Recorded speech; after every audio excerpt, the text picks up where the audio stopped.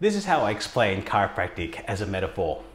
Imagine your body as a garden, and this garden is so lush, it's green, it's abundant, it's got lots and lots of plants. It's so deep and lush that you cannot see the fence that it actually is surrounded by. It's an amazing garden. It's full of life.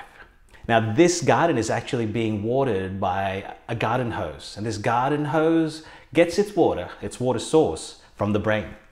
And the brain is able to maintain the lushness and abundance of this garden because of the water that goes through this hose. And as long as this hose is actually ensured that there's no impingement, then the garden can be as lush and abundant as possible. Now imagine if a part of the garden, a branch of this garden hose, is actually impinged. So much so that there's less water, or there's no water that reaches that part of the garden. Now, it might take weeks, it might take months, or it might even take years because of the lushness of the gardens, but you don't see any brown patches until you start seeing sick and dead plants developing.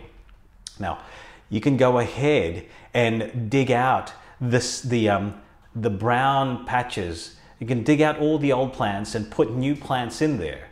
But what's going to happen, unless you actually restore the flow of water through that garden hose, you're just going to have sick and dead plants again. And this is similar to what we do when we just address the symptoms. We scratch the surface of the problem and not really address the cause of the problem. And one of the solutions is to ensure that the garden hose is as unimpeded from delivering that nourishing water to that garden, to that patch of the garden, as well as the rest of the garden, to ensure that whatever plants are living in there will thrive and survive the way they should and be abundant and lush, as long as you maintain that supply, that vital supply of water through that garden hose. And that's how chiropractic was explained to me. And I hope it resonates with you, because that is the purpose.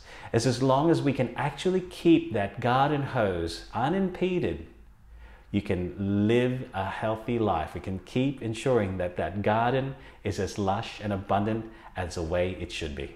I hope you have a good day. I'll see you on the next video. Cheers.